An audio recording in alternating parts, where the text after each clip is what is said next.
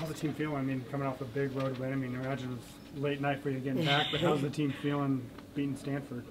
Really pumped, yeah. I mean, we were going into that with a lot of energy and motivation, and we really wanted it, and so we got the job done, but I think we got more to go, so we're getting back at it today and this upcoming weekend.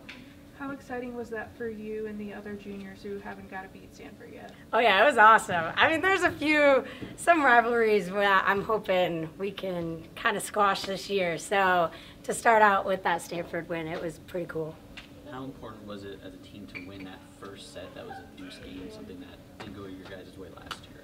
I think it's really important because, I mean, for the past few years, at least ever since I've been here, we've always talked about winning those close matches and winning 3 games by 2 points. And so to go on the road, go up against a top 5 opponent and be able to win that deuce game, I thought it was really important. And it kind of just got us pumped up for the rest of the game. And I mean, winning that first set is probably the reason we won the entire game. So it was really huge for us. Lexi, what can a win like that do for you guys as you move forward and Big Ten play just right around the corner? I think it'll just help us when we're in those big games because, I mean, the Big Ten's, the Big Ten's full of really great competitive teams, and so just knowing that our previous game that we played against Stanford, just knowing that we're able to do that in big games against great teams, it'll help us when we're playing other top-ranked opponents.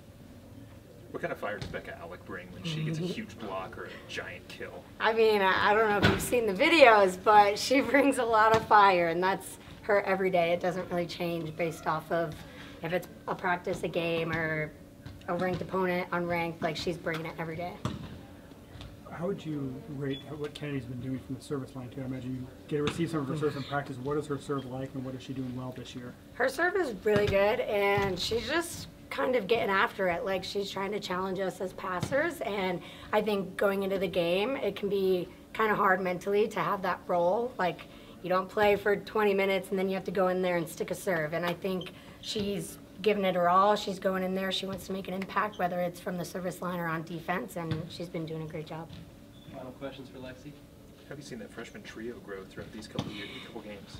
Trio? There's 4 of them. Sorry, 4. Yeah, you're right. Quad. Let me correct myself. How have they been growing? Every single day they get better, and every single day you can just see the fire grow more and more. So it's incredible to see them kind of blossom.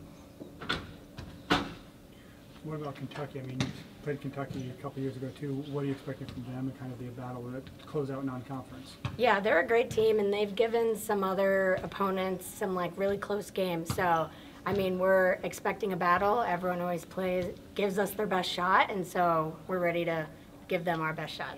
Is it going to be weird to play that Sunday night? I mean, you sit around all weekend and kind of prepare yourself to play Sunday night? Yeah, I mean, I think after our Stanford game, that was a pretty late game for our time, so I think we'll be focused and ready to go.